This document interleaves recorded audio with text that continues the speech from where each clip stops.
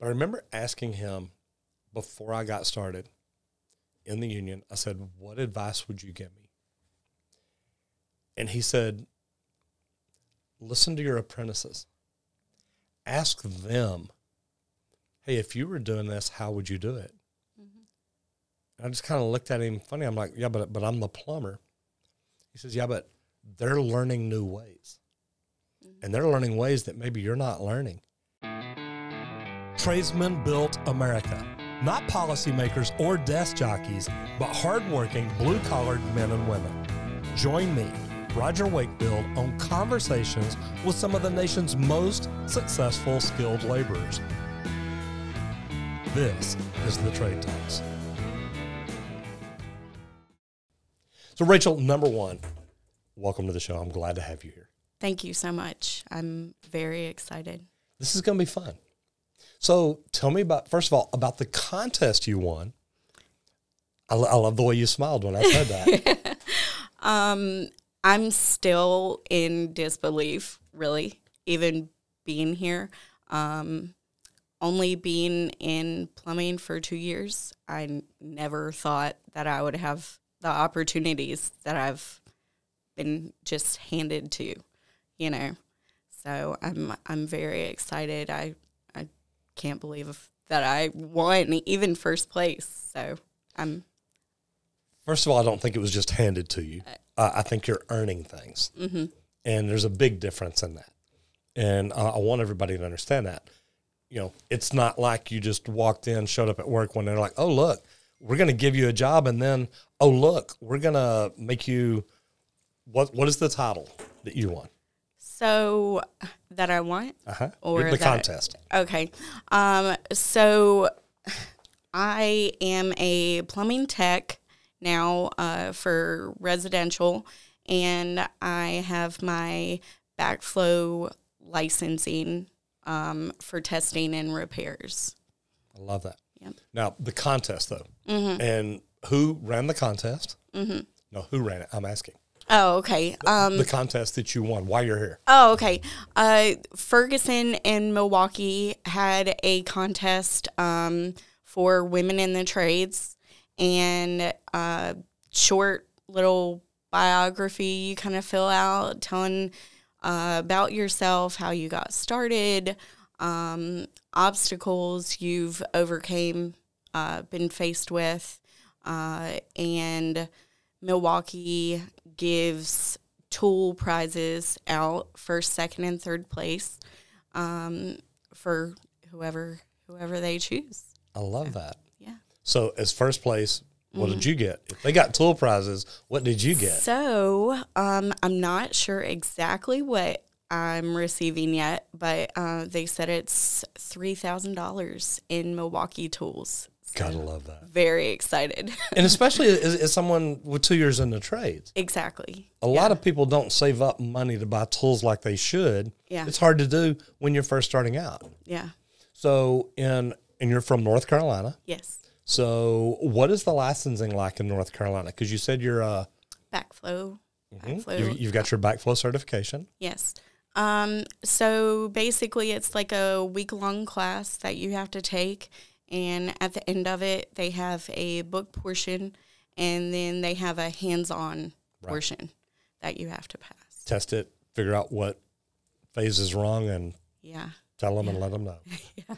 So what about your plumbing license? What is the plumbing license like in North Carolina? So I do not currently have my plumbing license. I work under my boss's plumbing license. So being a plumbing tech, I can still go do certain jobs that don't require an actual license. I love that. Yeah. I love that. Well, good for you. Thank you. So let's start off. Why did you pick plumbing? So the reason why I picked plumbing was growing up, my dad was a plumber. He did leak detection, drain cleaning, and back then I hated going on jobs with him. Did not want to pay attention. So I get it. Did not want to pay attention to him whatsoever. I wish I did, because you know, I'd be doing so much better now. But, you know, back then, 9 years old, you know, cleaning out grease traps with my dad, you know, sound like crying. Yes, I believe you know, he's like, come on, you got it. You're fine, you know, but, hey, don't feel bad. There's grown plumbers today that still cry cleaning out grease traps. Yeah. So, you know, as far as starting plumbing, I was at a spot. I was a stay-at-home mom for 10 years, and my girls were going to school, and I was like, I have got to do something. Me being the age I was, without, you know, really any college, you know, credits or anything like that. I was like, what in the world?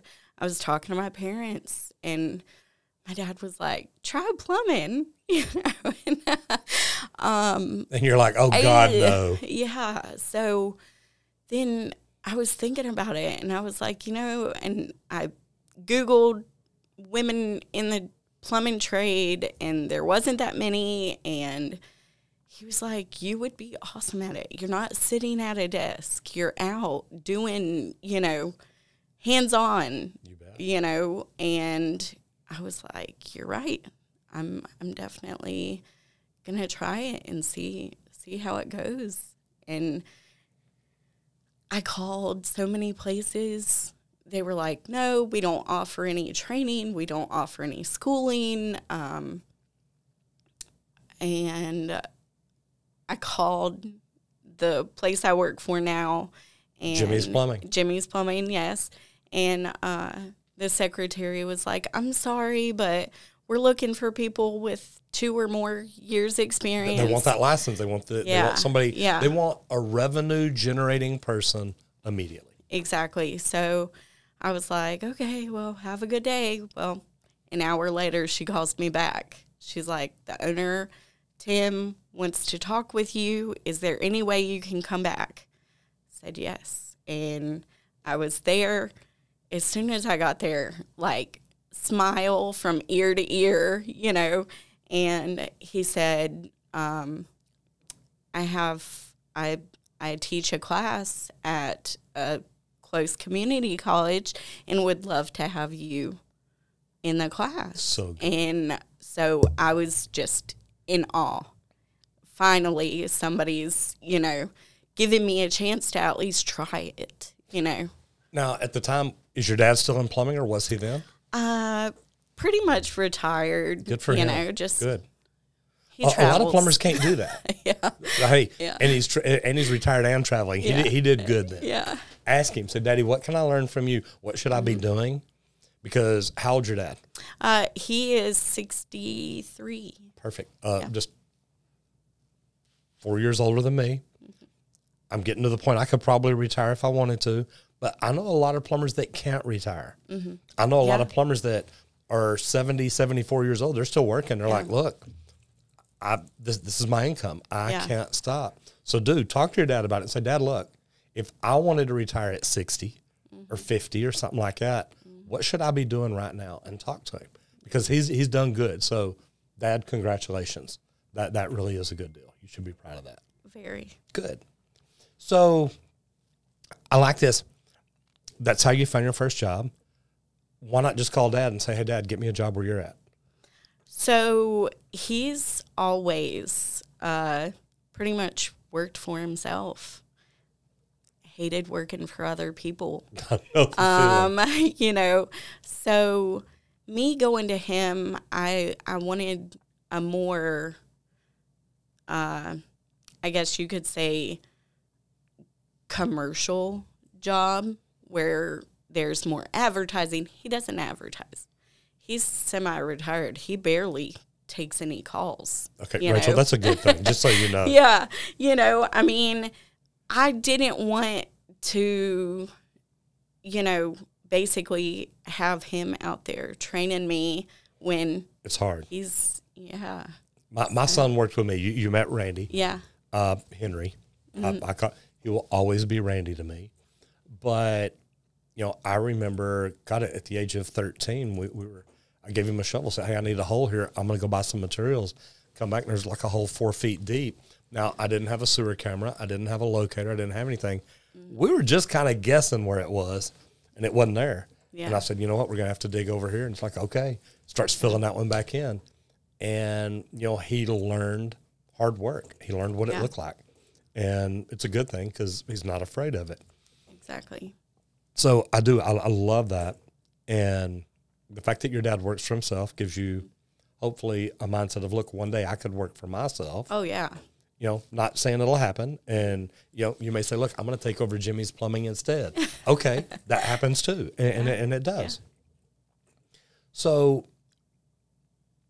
we all have obstacles to go over when we first get in the trades.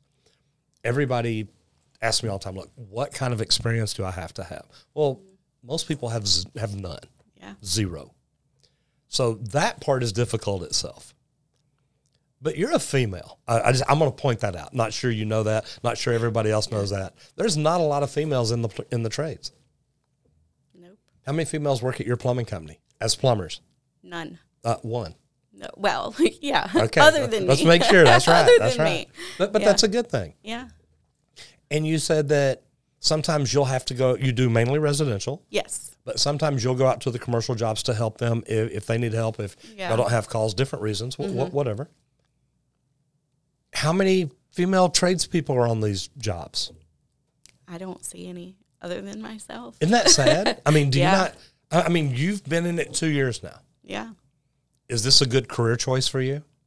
Most definitely. If you know what you knew right now, would you do it again? Yes. Quicker? Yes. Would you go back and listen to Daddy? Yes, I would. Daddy, did you? Hey, she said this recorded, so save it and play it back for her. Yeah. I try to tell people all the time, and I say people, not just men, not just boys, women, girls. Have you thought about a career in the trades? They're like, oh my God, no. Yeah. I've got 2 granddaughters, like 18 and 21. And they're like, yeah, I'm like, do y'all know how good of a life you can have in the trades? Yeah. So you had obstacles. Tell me about the obstacles, not about getting into plumbing, but about being a female getting into plumbing. How were you accepted in the very beginning? I wouldn't say that. I was accepted by very few. Okay. And when I say accepted, it was accepted to my face and not around the other guys. You know, it was like they didn't want other people to know they were being nice to me and accepting me. Right. But they were still somewhat nice to me. Cordial. Yeah. Yeah. And then some people completely refused to work with me because of me just being a female. That's the only reason. I had a friend I interviewed in one of my videos, and he was a service manager at one of the companies around here. Mm-hmm. And they had hired a female. And he's like me. Look, the more women we can get in the trades, the better we're doing. Yeah. So he hired this female, and one of the plumbers, one of his top plumbers, came up and said, she's not riding with me. And he said, how come? He said, my wife would have a hard time with that. So well, then you need to go home and spend time with your wife, because we're going to put her with the people that she can learn from, and you'd be a good trainer for her. And the guy got upset. Mm-hmm. But, I mean, at the end of the day, there's this thing called equality. I don't know that it's made it quite into the trades yet. Yeah. Do you still have problems with guys? Or yes. Do you really? Yeah. Yeah. At the same business. Like, you know, my thing is your wife wouldn't have a problem with me if you were doing the right things at home with your wife. Yeah. So that's not my problem. That's his problem. And if he has a problem working with me, it's just going to make him look that much worse when, you know, we're out on jobs or out, you know, working in the field. It's just going to make him look bad. Now, you're married. Yeah. To a plumber. Yeah. A big plumber. Nice guy. Great. Does it bother him that people don't treat you right? It does, and he's been very, very supportive.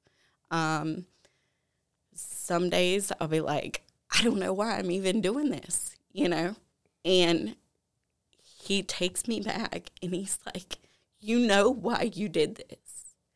I know why you're doing it. You're doing good things. Okay? We talked a while ago about Paige the plumber. Young lady, writing a book about ladies becoming plumbers. You're doing it. Isn't that cool? Amazing. Especially because, sorry. You're good. I have 3 daughters. One thing starting out, I wanted to show them what they could do, how far they can go. Like, you're so strong. You can do anything you want. You don't necessarily have to go to college. I love that. I'm fine with that. I didn't go to college, My dad didn't go to college. I didn't go to college. They'd kick me out. I'm just going to be honest. I mean, all the young girls, young boys need to know the trades is where it's at. Simple as that. I love the way you put it, because that is the simple brass tacks, the nuts and bolts of it right there. The trades is where it's at. You don't have to go to college to make a good living. Nope. So, if you were in front of a room full, and I'm going to say girls, mm-hmm.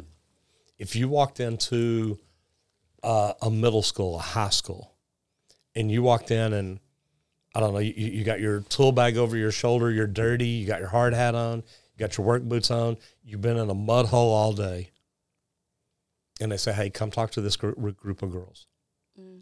What would you tell them? It's funny you say that, because I have actually done work in schools, middle schools, high schools, walking there with my boots on, my work clothes on, and they're like, oh my gosh. You hear them talking, oh my gosh, this is a girl plumber. I know. And I look at them and I'm like, you can do anything you want, no matter what it is, male or, female, you can do it. This trade isn't just for men. Welding, plumbing, electrician work, anything, And so basically just trying to get the point across to so many young women that there's so many opportunities that they don't realize are out there for them. I like that. What could hold a woman back from getting in the trades? Is there anything? Is there anything you're like, I just can't do that? No. I love that. No. I mean, honestly, starting out, after I took the plumbing class that my boss provided, I was just so excited to just get out into a truck and start learning, So honestly, there's people talk about the bad jobs, the dirty jobs and stuff like that. They happen.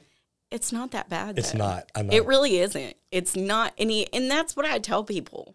I have guys at stores or whatever, I'll be getting parts and they're like, oh my gosh, plumbing. Well, it really isn't that bad, so. It's not like, I think that, truthfully, I think when people think of plumbers, they picture a toilet stopped up And look, I've seen this toilet. I'm going to tell you, this is, and I hate to say it, one of the only jobs I ever refused to do. It was after I first got started in service, and it's a toilet that was, overpiled because they just kept using it. Yeah.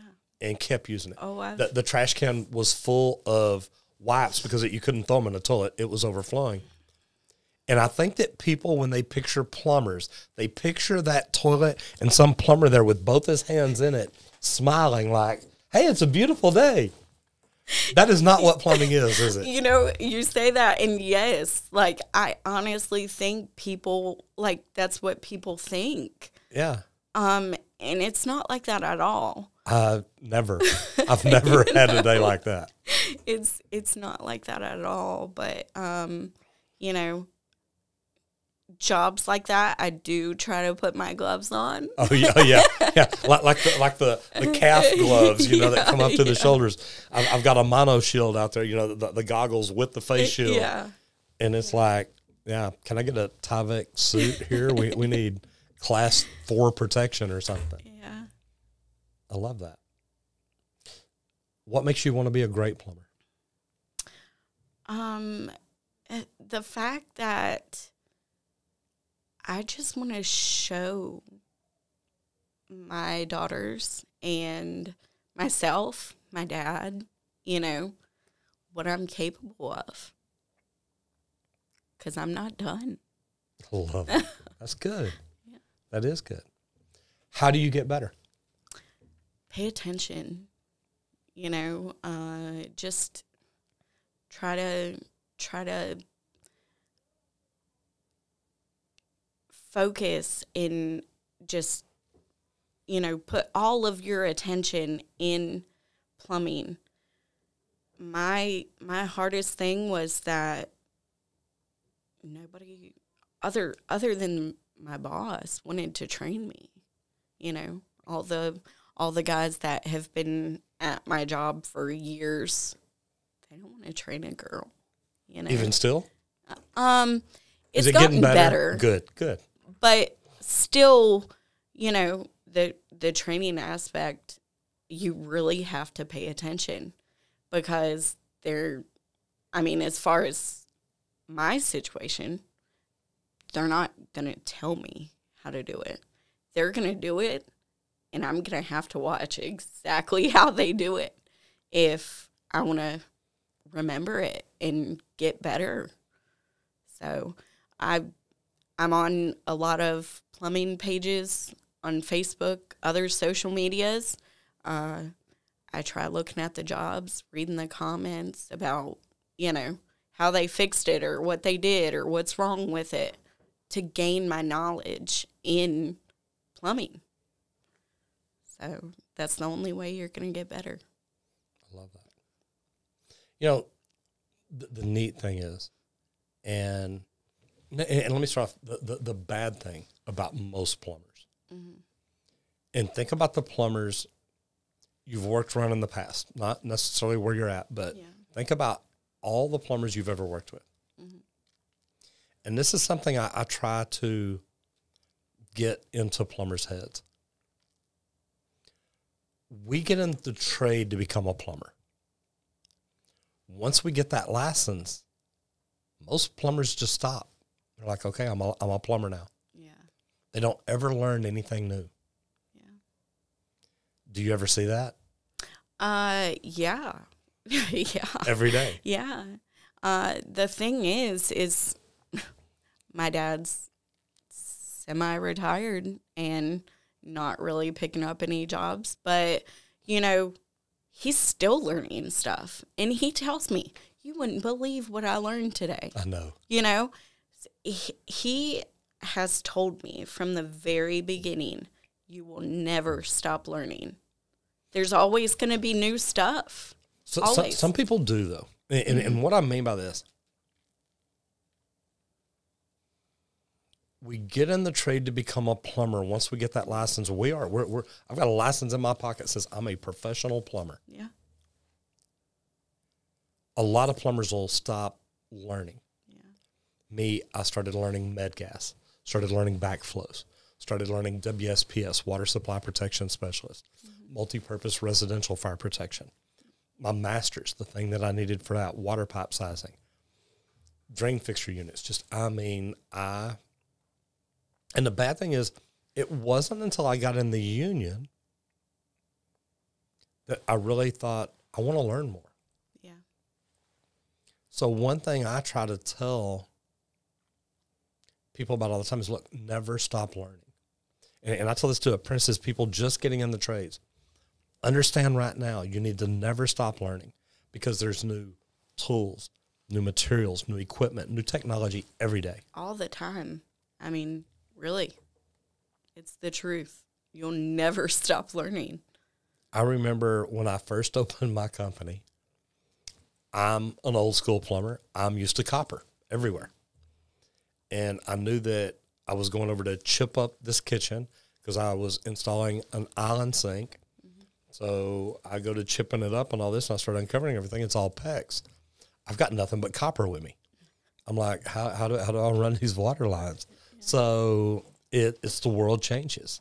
Yeah. And the neat thing is, if anybody wants to be amazing in their industry, I mean, be a thought leader, one of the top people, if they'll get up every morning and study for 30 minutes to an hour about their trade, you can read magazines. There's so many great trades magazines out there. You can get up and look through those digitally or in print. But you can study your craft, your trade, 30 minutes to an hour every day. And in a year or two, you're going to know more than anybody in your industry. Yeah. Because nobody does it. Nobody wants to keep learning and growing. That's actually one of the first things that I did when I started plumbing. The first week that I was going to the class, I actually signed up for subscriptions for every single one of the plumbing magazines. You bet. Plumber, Pumper. I mean, there's a ton of them out there. I love going to the trade shows and seeing their booths, because they've got so many and they got some great people. So it's neat what everybody's doing for this industry. What do you think, Rachel, that you've learned as an apprentice that you will keep with you? What is one of the most important things you learned as an apprentice? Let's start there. I would have to say the most important thing is don't say, "Oh, I know." When you have another, whether it be another plumber, your bosses, whoever, and they're showing you something, don't say, "Oh, I know how to do it," because you may not know a better way of doing it. They might be showing you a better way of doing it, and you're just kind of blocking that off, closed-minded. You definitely have to be open-minded, and whenever anybody wants to tell you or show you something, take it in. I like that, because when I first got into the union, the person who got me into the union, I asked him just about the same thing. I said, look, what advice would you give me? Because I'd been open shop for 17 years. Already had my license, already had my med gas license. Or did I? No, I didn't have my med gas license, because I got that right after I got in the union. Then I got my master's. Then I got my master's for all those endorsements. But I remember asking him before I got started in the union, I said, what advice would you give me? And he said, listen to your apprentices. Ask them, hey, if you were doing this, how would you do it? And I just kind of looked at him funny. I'm like, yeah, but I'm the plumber. He says, yeah, but they're learning new ways. And they're learning ways that maybe you're not learning. And I did. When I'd get to a deal, I'd look at something and look at how I'd do it. And then I'd holler at one of the apprentices with me and say, hey, we're going from here to here. How would you do it?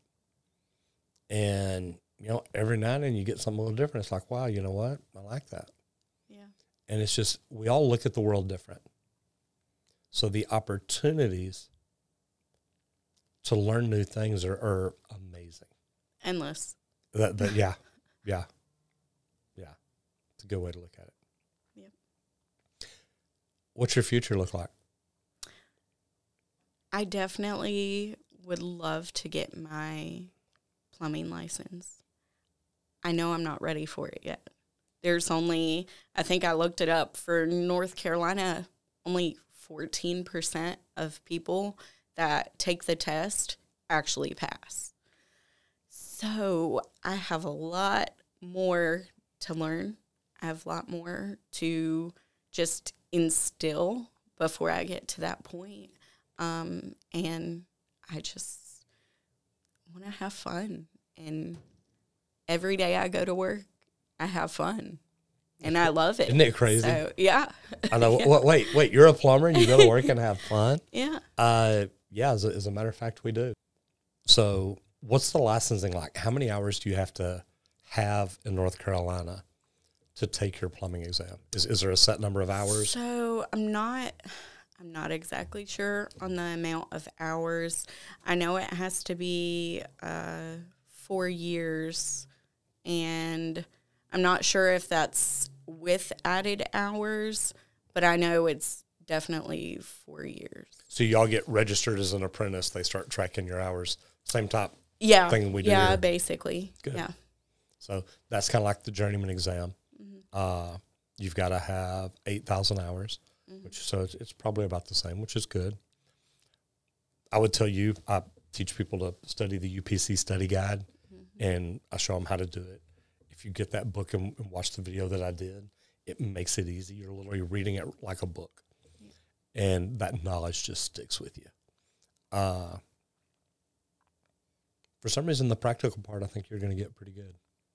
Thank you. I think you're going to get pretty good. And the good thing is, I think you've got people around you that care enough about you to show you and help you and teach you, you know, between your husband, your dad, your employer that believes in education. Definitely. I mean, my boss actually has classes on the weekends for my coworkers and I.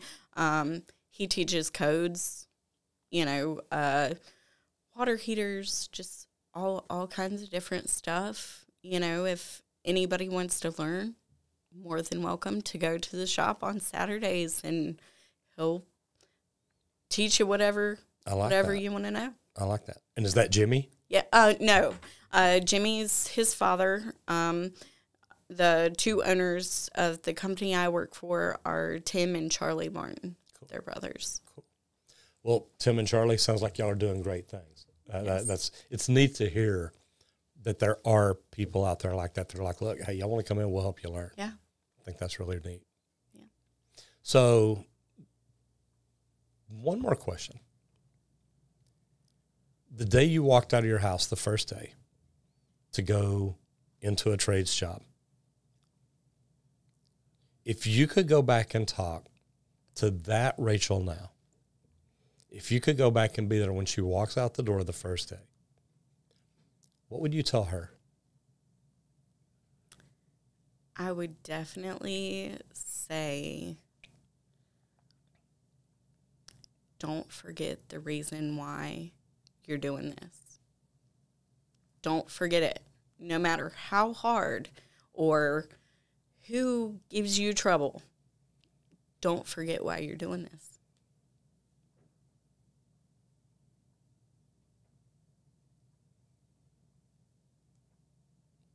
Is it just trouble because you're a woman? I know I said last question, but I mean, honestly, pretty much. Unfortunately, I hate even saying that, because I'm, I don't know. It just seems like even jobs I go out to, customers will be like, oh, where's the plumber? Right. When's the plumber coming? What are you talking about? Right. So immediately it just kind of makes it negative instead of some of the jobs I go out to. Oh my gosh, we're so excited to see a woman plumber come out to our house. You know, so